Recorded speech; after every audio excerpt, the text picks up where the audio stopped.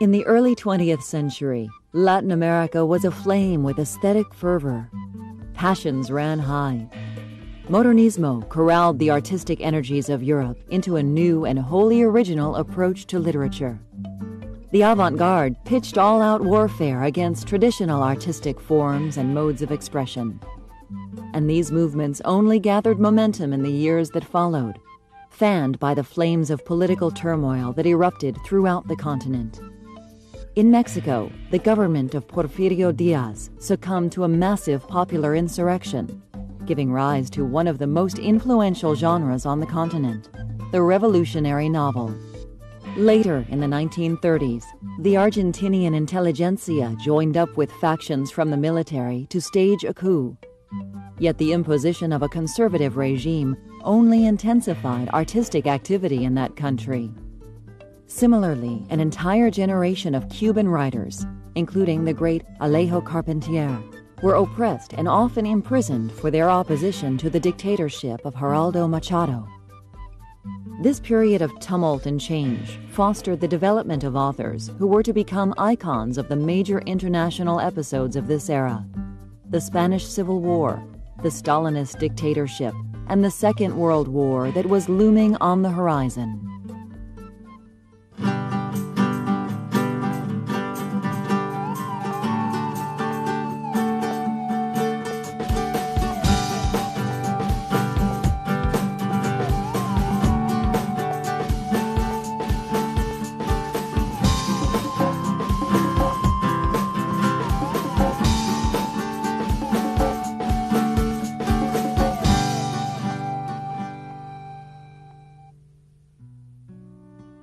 As a result of chronic social instability, writers were often used as political footballs, and their status was in a constant state of flux. Many went into exile, voluntary or not, from their mother countries. This migration led to a cross-fertilization of styles and sensibilities that greatly diversified the literature of Latin America.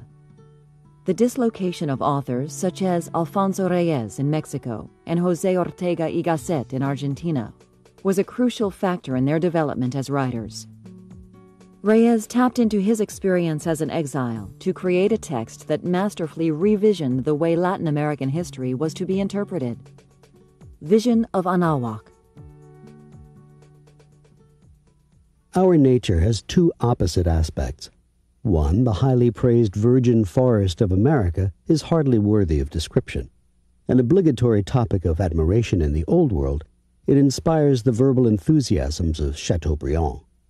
A life-giving oven where energies seem to be wasted with profligate generosity, where our spirit is marooned in intoxicating emanations, it is an exaltation of life and simultaneously an image of vital anarchy. Ours, that of Anahuac, is something better and more tonic, at least for those who like to keep their will alert at all times and their thoughts clear. The most fitting vision of our nature is in the central mesa regions.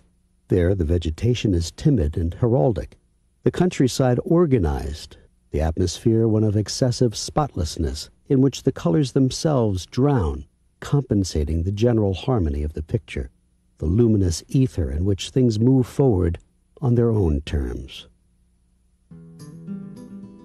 In his investigation of his culture's indigenous heritage, Alfonso Reyes mined classic texts that chronicled the history of Latin America, including Hernán Cortés's Letters from Mexico and the true history of the conquest of New Spain by another conquistador, Bernal Díaz del Castillo.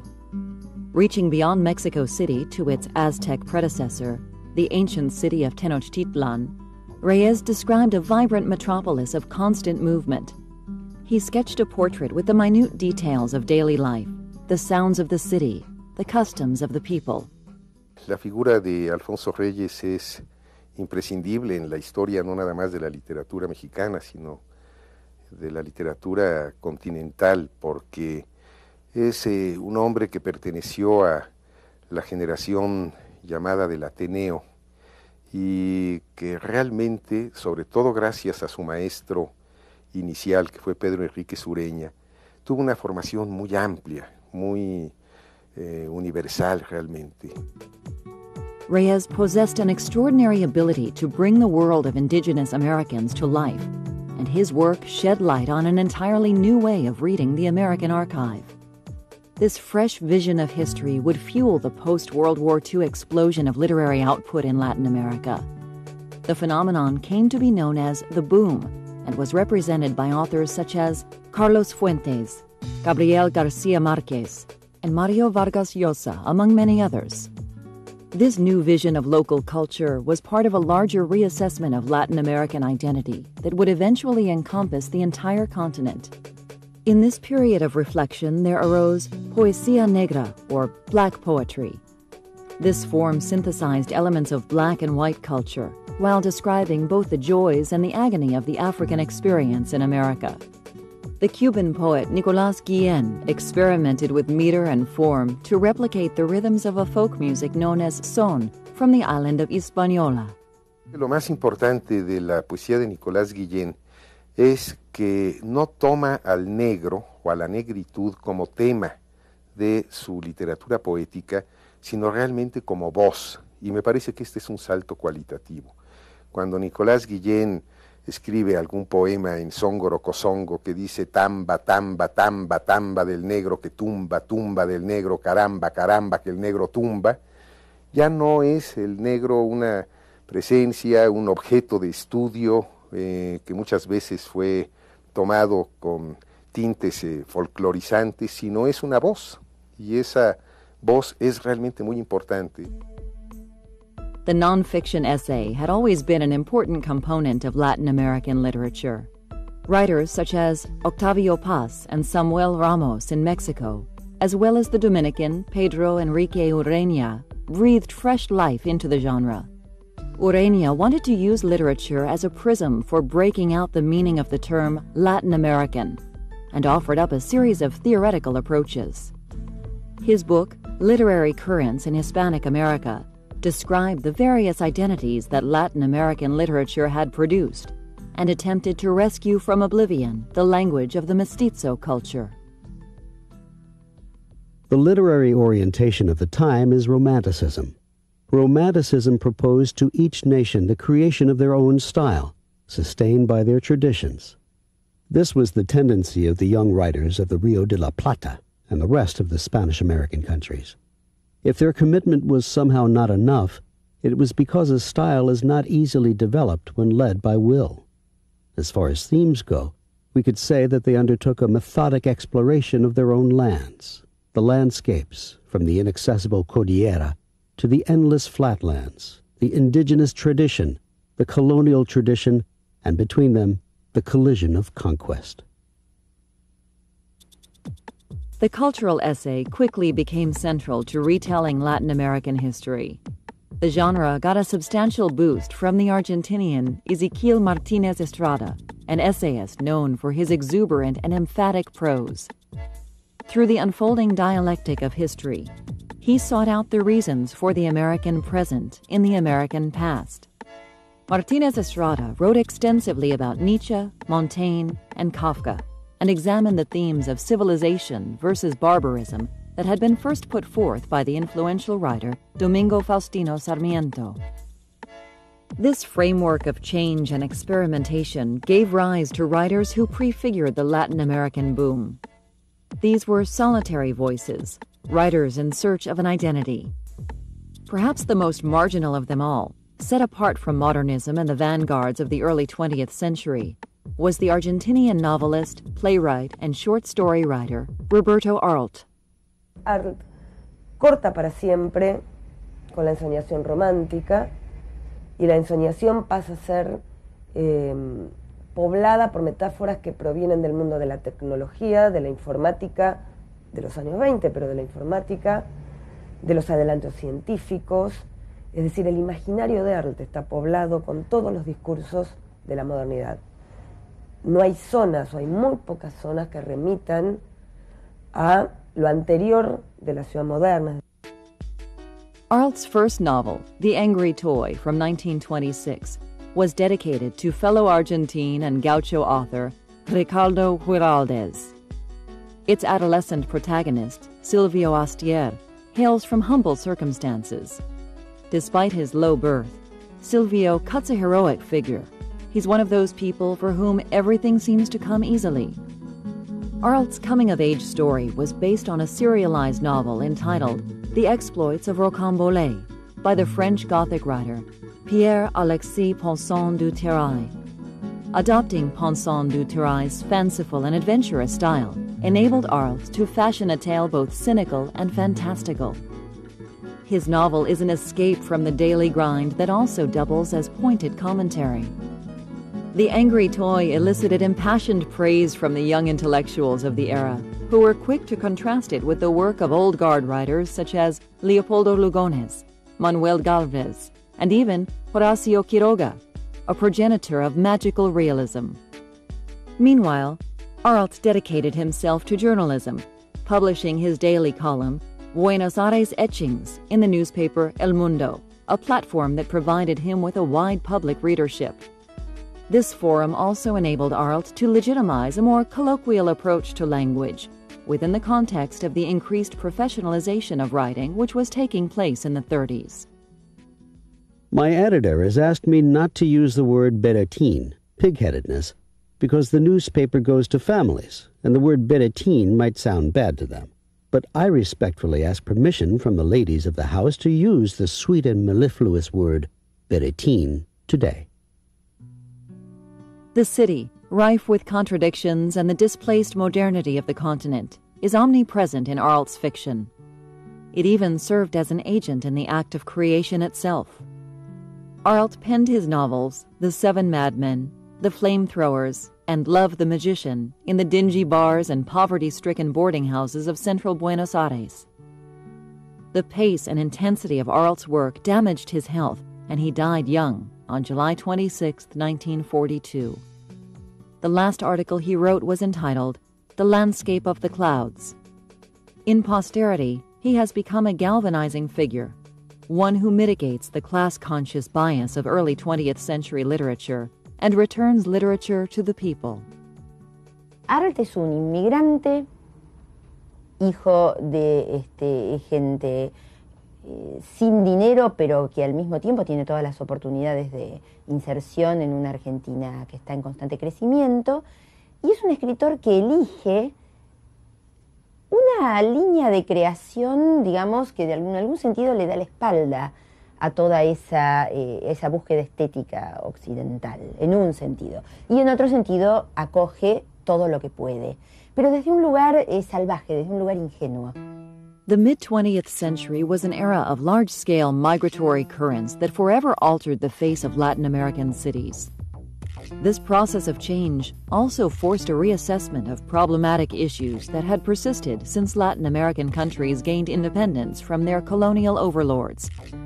Issues like what constitutes a national language, what a culture can claim to be its own, and how to respond when disparate cultures come together. These tensions applied constant pressure on cultural and social institutions, tensions which were played out particularly in the schools, where personal identity is often learned against the backdrop of the larger community. Arlt's literature laid bare the contradictions, transformations, and instability that defined his times.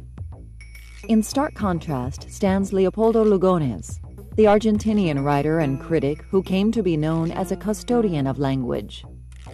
In this role, he laid claim to a notion of nationhood and national language that sprang from the mythic image of the rugged, cow-herding gauchos. Lugones inscribed national history and literature onto the rural landscape, imaginatively linking the Iliad with Martín Fierro, the famous epic poem by the Argentine writer José Hernández.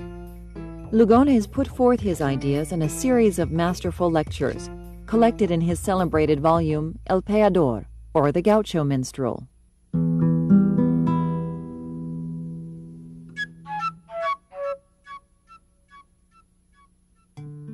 And then there came Jorge Luis Borges.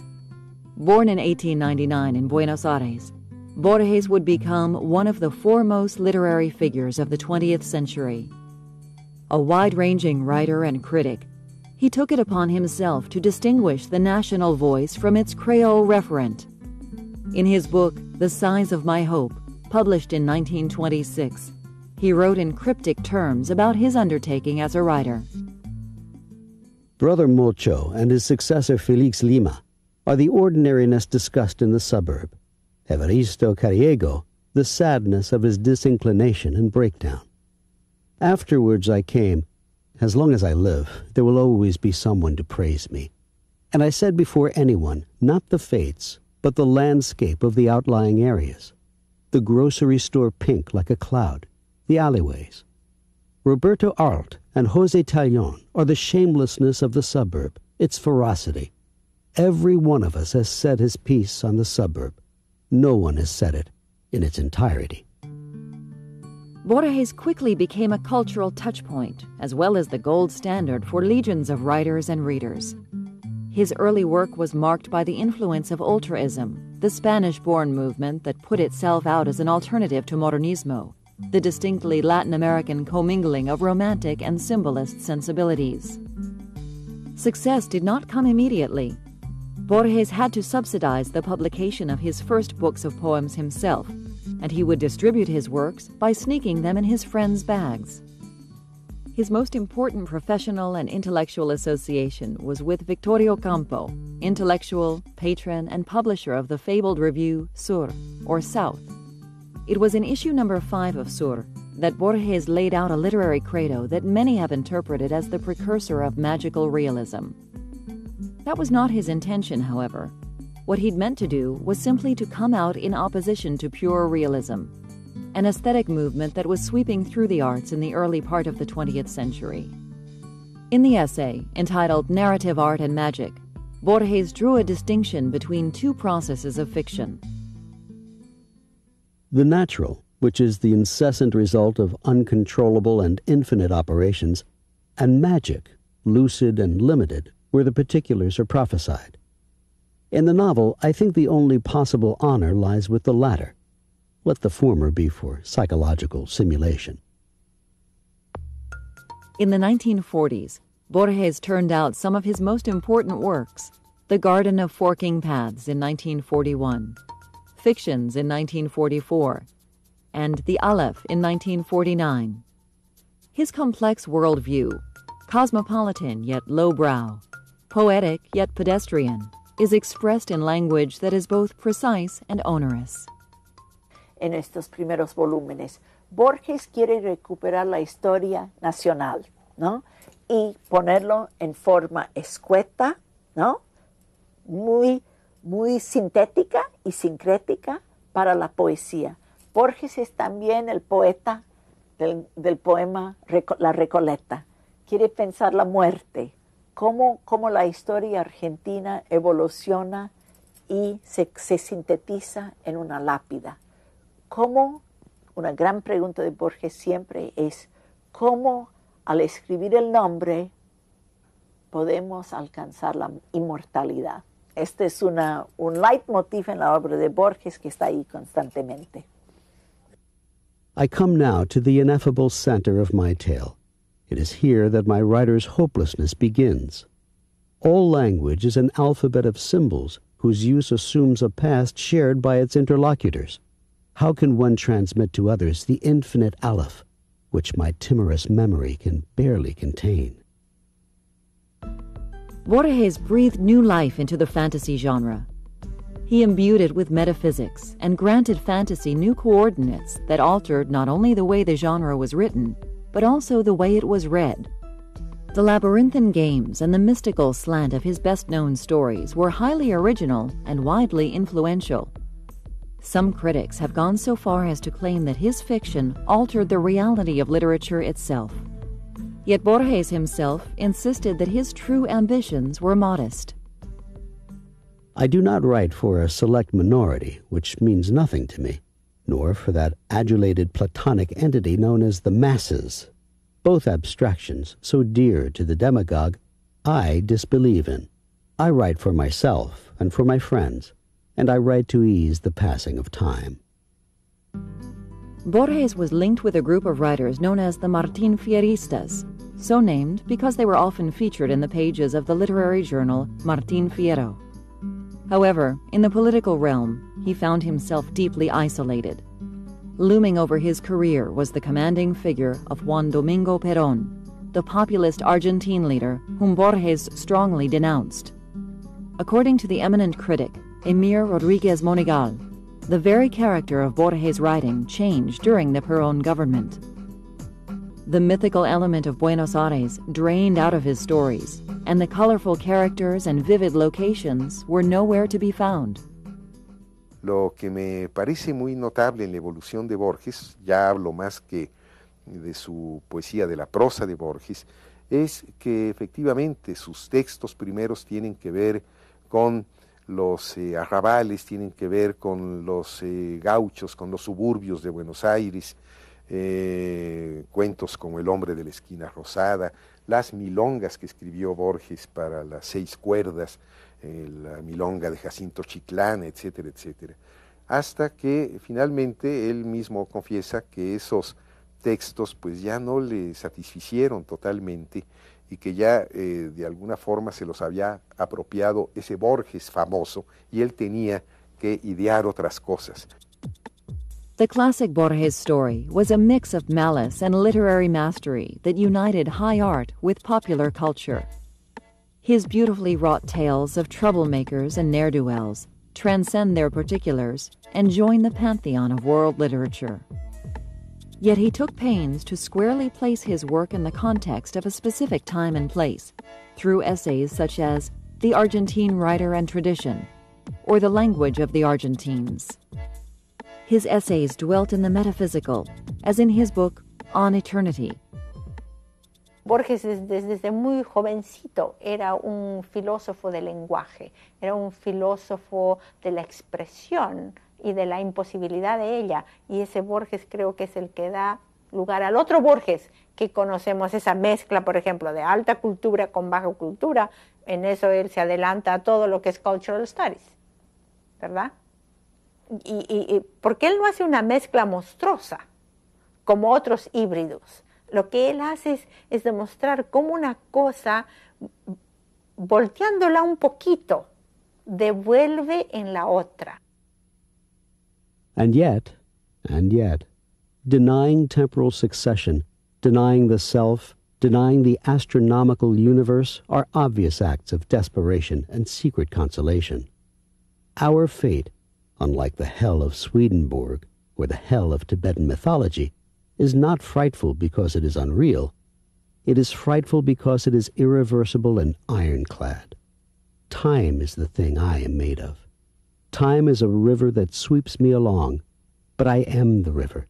It is a tiger that tears me apart, but I am the tiger. It is a fire that consumes me, but I am the fire. The world, unfortunately, is real. I, unfortunately, am Borges.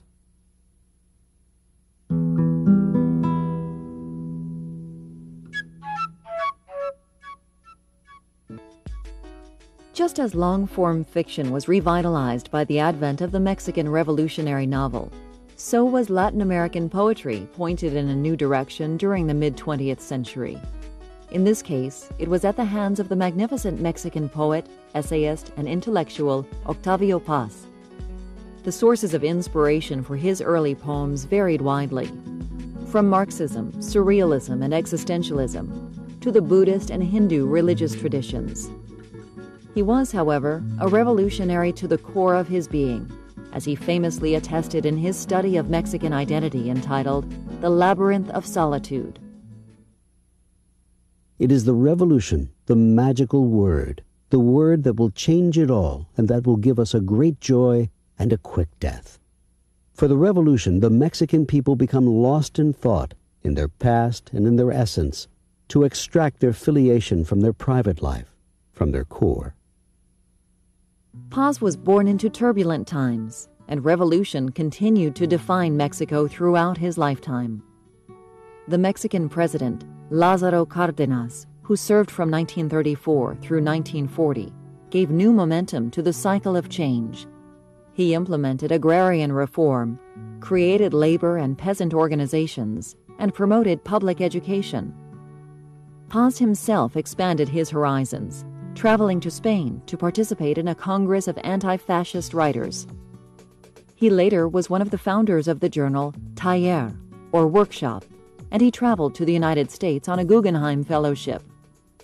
He became deeply discouraged by a series of dark events: Hitler taking control in Germany, Stalin's consolidation of power in the USSR, the outbreak of the Spanish Civil War, and the assassination of the exiled Soviet communist Leon Trotsky. Paz described his political transformation in The Labyrinth of Solitude. Between 1930 and 1940, as much in Europe as in America, most of us then young writers felt a great sympathy for the Russian Revolution and communism. Our attitude was a mixture of good feelings, righteous indignation at the injustices that surrounded us, and ignorance. My doubts began in 1939 with the signing of the German-Soviet Pact. The doubts were transformed into criticism.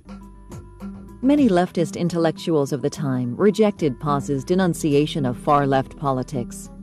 However, in Buenos Aires, his position was well received by José Bianco and Victorio Campo. They published The Labyrinth of Solitude in the journal Sur in 1951, both as a piece of political literature and for its inherent aesthetic value. As his poems began to circulate throughout the continent, Paz became the champion of a new, eroticized strain of verse. Influenced by writers such as the Marquis de Sade and the French surrealist Georges Bataille, his work exuded a raw sensuality which he clothed in the imagery of Mexican mythology.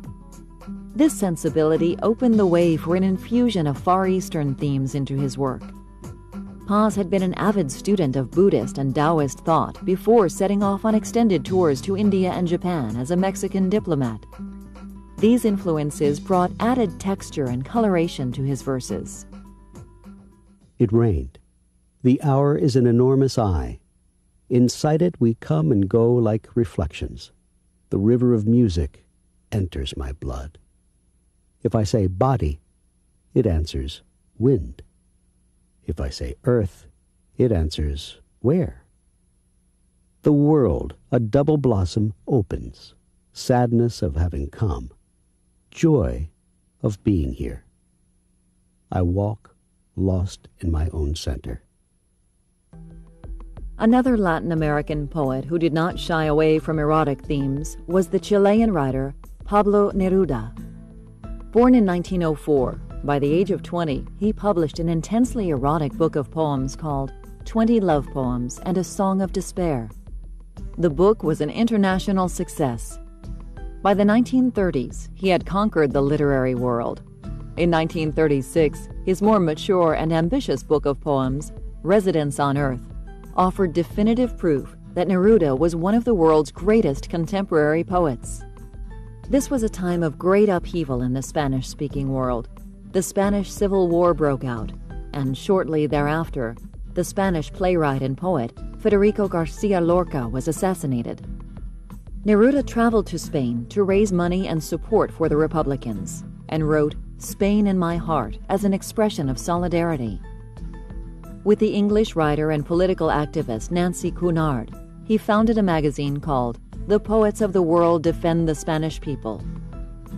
In 1939, he put out a book of poems entitled Furies and Sorrows. El sujeto de las obras evidentemente se preocupan por zonas, por actitudes que varían, ¿no? Por más que hay un carácter como profético que tiene la poesía de Neruda, o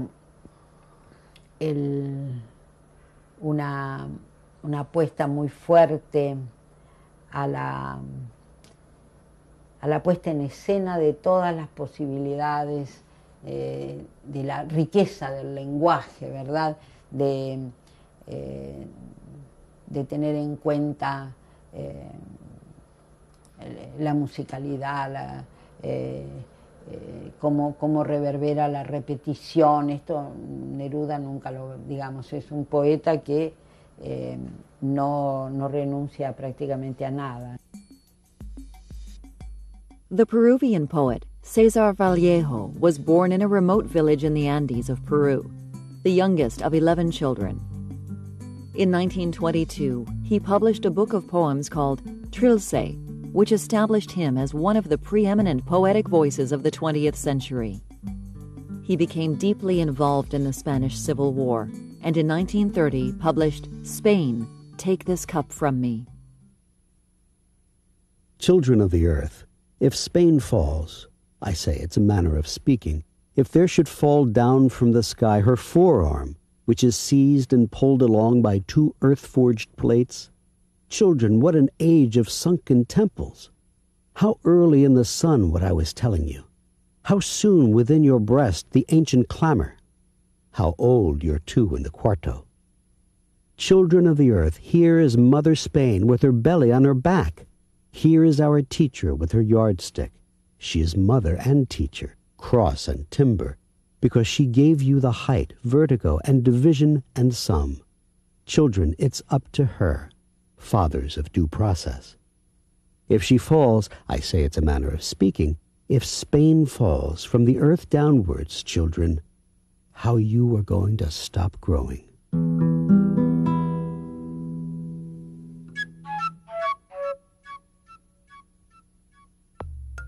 In the period before the boom in Latin American literature, the field of cultural production was intensely focused on defining the role and meaning of storytelling. While poetry typically set the cultural course of the continent, this period saw an explosion of interest in the role of narrative in defining regional identity, class identity, and language. These issues were given shape by the Uruguayan literary critic Ángel Rama in his book Narratives of Transculturation, in which he calls for the alignment of literature with larger social and historical factors. For Rama, politics, prose, and the problems that defined Latin America were all inextricably linked. He plumbed the work of the Cuban anthropologist Fernando Ortiz, who had reinterpreted the dynamics of social contact and commercial production in his famous essay, Cuban Counterpoint of Tobacco and Sugar. Rama used the term narrative transculturators to identify writers who synthesized elements from familiar and foreign cultures. These are the writers who make a career out of stepping outside themselves and looking back at their world as a bemused outsider. The Peruvian anthropologist and writer José María Arguedas had one foot in white culture and the other in the traditional world of the Quechua Indians. He attempted to create what he called the opera of the poor, which portrayed society exactly as he experienced it. Yet he was confronted with enormous challenges. How do you transcribe the worldview of marginalized cultures into the idiom of the mainstream culture? How do you literally and metaphorically translate the language of subordination into the language of the dominant social force? These challenges also confronted the Cuban novelist Alejo Carpentier, who narrated the experience of Afro-American culture in a distinctly Baroque literary voice. As such, Carpentier is often cited as a herald of the Latin American boom. Yo no diría que la obra de Carpentier es fantástica. Es una obra que por lo menos no pretende serlo. Lo que pretende Alejo Carpentier es ser un escritor realista, pero considera que lo maravilloso está en la realidad. Alejo Carpentier yo creo que es un escritor realmente muy importante, que de alguna forma le dio fundamentación teórica a lo que después se podría llamar el realismo mágico, por cuyas veredas cada vez más pavimentadas han circulado tantos escritores. His aesthetic theory of lo real maravilloso, the marvelous real, has been interpreted by many critics as one of the origins of what came to be known as magical realism. Through his mythic and fantastical writing, he blazed new trails for the Latin American novel. Carpentier described the power of his approach in the prologue to The Kingdom of This World. The marvelous becomes unequivocally marvelous when it arises from an unexpected change in reality, a miracle, a privileged revelation of reality, from an unusual or singularly favorable illumination of the unnoticed riches of reality, from an amplification of the scales and categories of reality, perceived with peculiar intensity due to an exaltation of the spirit which takes it to a kind of limit state. This presence and validity of the truly marvelous was not a privilege unique to Haiti, but the patrimony of all of America, where an inventory of cosmogonies, for example, has yet to be conducted. The truly marvelous is found at every step in the lives of the men who inscribed dates in the history of the continent and who left surnames still used to this day. Carpentier professed an affinity for the Creole Baroque style expressed in what he called the immense altarpiece of columns, gratings, polychrome glass that is Havana. At the same time, his novels and short stories demonstrated a preoccupation with the musical form, with its repetition of themes and self-referential structure. As a journalist, musicologist, and art critic, he opened channels of communication between the old world and the new. Carpentier tenía una formación importante en música, ¿no? Y evidentemente cuando vive en París escribe muchos artículos atendiendo a la música contemporánea, ¿no? Y escribe varios sobre Stravinsky, que también va a estar presente en concierto barroco, ¿no? En esas experiencias propias de lo americano, él va a tener mucha importancia lo afroamericano, pero también la herencia barroca, ¿no? Que indudablemente tiñe su ideología respecto de América. His first novel, Praised Be the Lord, was first published in Madrid, where he had befriended García Lorca and Rafael Alberti, the Spanish poet and member of the Generation of 27. Carpentier returned to Cuba in 1933, and it was upon his reintroduction to the New World that he saw surrealism and Old World culture as conventional and unimaginative in comparison to his native traditions. He published The Kingdom of This World in Mexico in 1949 and secured his reputation with The Lost Steps in 1953. Entonces es muy curioso porque el surrealismo para Carpentier primero es un signo de liberación. Él había escrito una novela prácticamente costumbrista, realista, Cueyambao, se arrepiente de haberla escrito cuando entra en contacto con el surrealismo, pero después cuando vuelve a América, más bien el surrealismo le parece obsoleto, le parece artificial, le parece decadente, y empieza entonces su gran gesta, su gran epopeya americana, que con este mismo criterio de lo real maravilloso habrá de dar como resultado las novelas subsecuentes de Alejo Carpentier. The Guatemalan writer and diplomat Miguel Ángel Asturias also practiced literary transculturation. He turned the instability and injustice of his native country into a mythic fiction in which the marvels of nature commingle with the abuse of power, where the telling detail brings into sharp relief the harsh reality of indigenous life. His 1946 book, The President, in which he portrayed a cartoonish and grotesque dictator, lampooned the repressive rule of Manuel Estrada Cabrera. In it, he counterposed the forces of light, the people, with the forces of darkness, the dictator, using a familiar paradigm from Latin American mythology. The President is a book of militant, outraged protest that describes the atrocities of a dictatorial regime in unflinching terms. Cruelty, terror, and death suffuse the work. His mythic themes reappeared in Men of Maize from 1949. Here, light is represented by the indigenous people, and darkness by the Men of Maize, the colonizers who come to exploit the peasants' lands for their own benefit. In this work, Asturias successfully joined the mythic marvelous approach with the brutal reality of life as an Indian. This motif is resurrected in his Banana Plantation trilogy, which was, in essence, a literary crusade against foreign exploitation of Guatemala. The novels in this series were Strong Wind, The Green Pope, and The Eyes of the Interred. Asturias, who was awarded the 1967 Nobel Prize in Literature, believed that, quote, "The novel is the only means of making the world know the needs and aspirations of the people to which it belongs."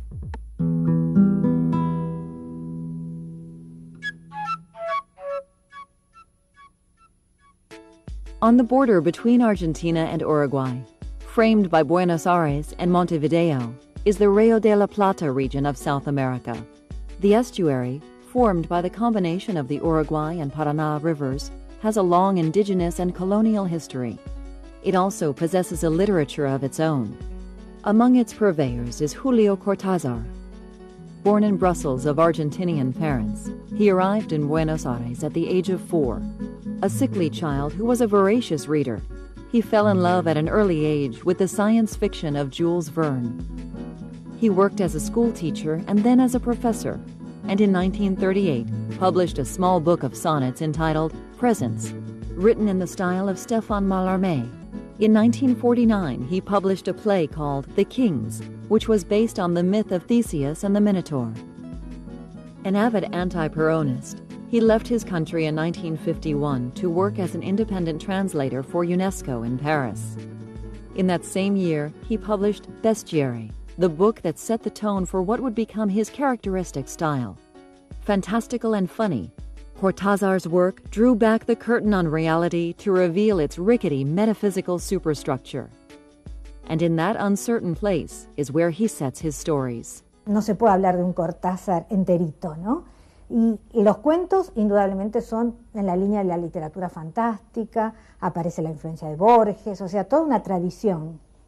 Y la narrativa es lo que se llamaba en ese momento experimental, o sea, eliminar todo lo que la novela realista había acostumbrado al lector, ¿no? Tenemos textos en donde no sabemos quién es el narrador, mezclas de tiempo, mezclas de punto de vista, perspectivas que obligan al lector a trabajar y ver cómo entiendo esto porque nadie me lo está explicando claramente, ambigüedades, tiempos verbales cambiados, fragmentos torcidos, es decir, todo lo que pueda representar un experimento con respecto a la narrativa tradicional, ¿no?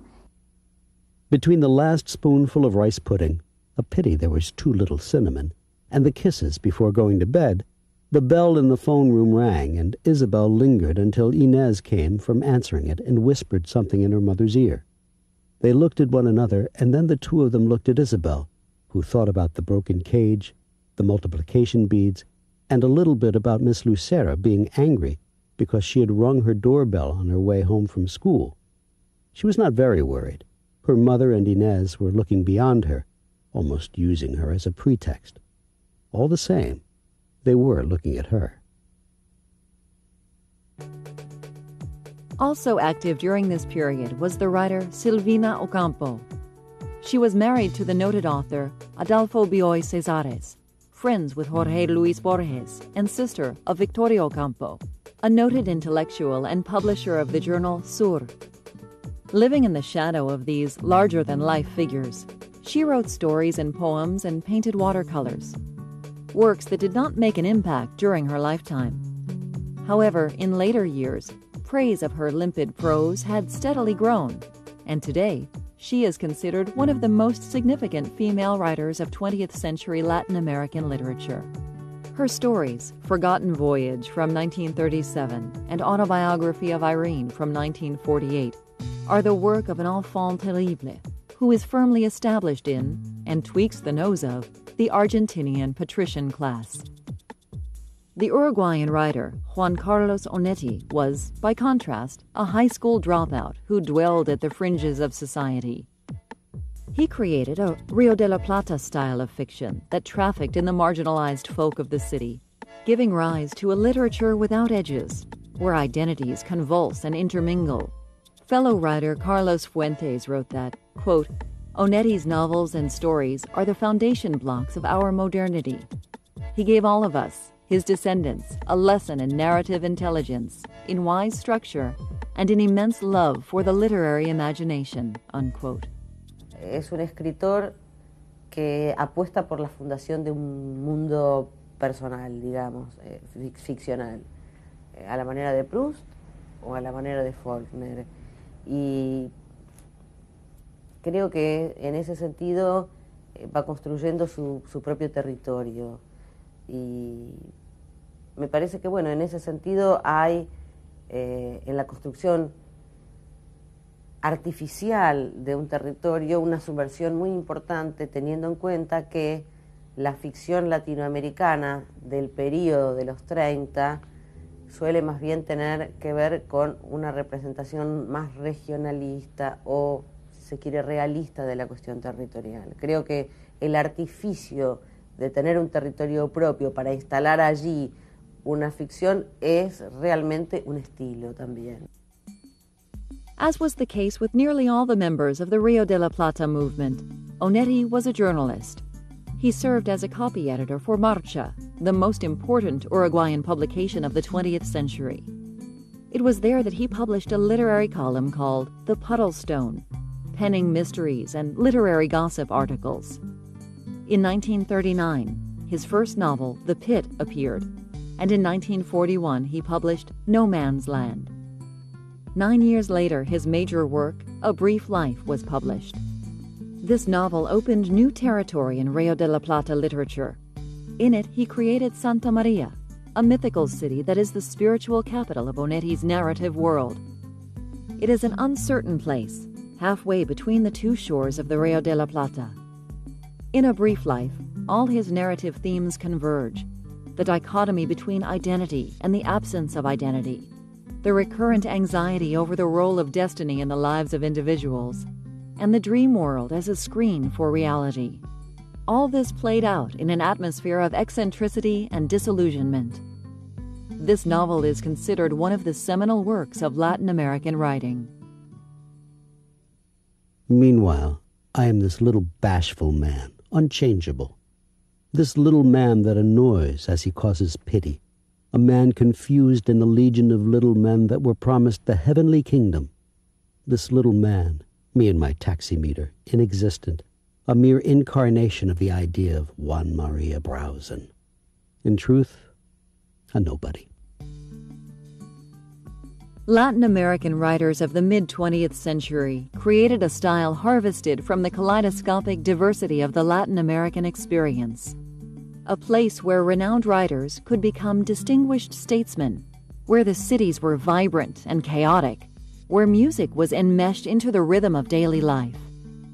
In a time of political oppression and aesthetic exhaustion, these authors and their intertwining works wove a narrative tapestry that will ultimately bring about the Latin American boom of the 1960s.